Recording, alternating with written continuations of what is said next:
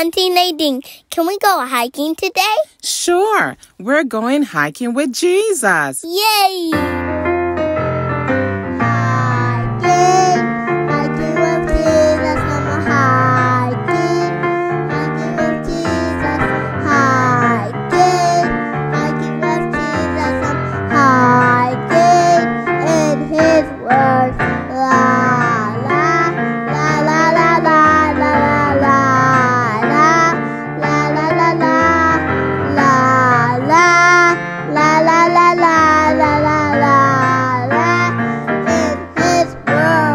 Hiking with Jesus, a primary devotional by Jim Feldbush.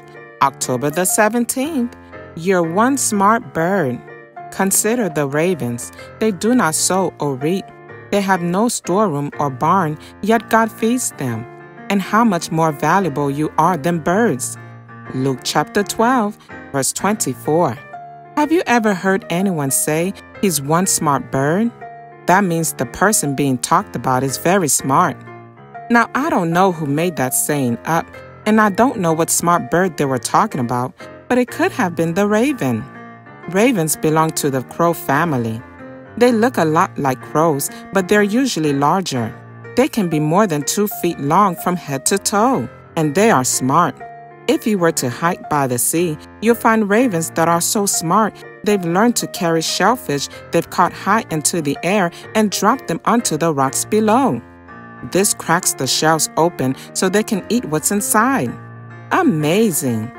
But as smart as the raven is, your brain is much smarter and you are much more valuable to God. Just read today's verse again and see for yourself. Don't worry about a thing today.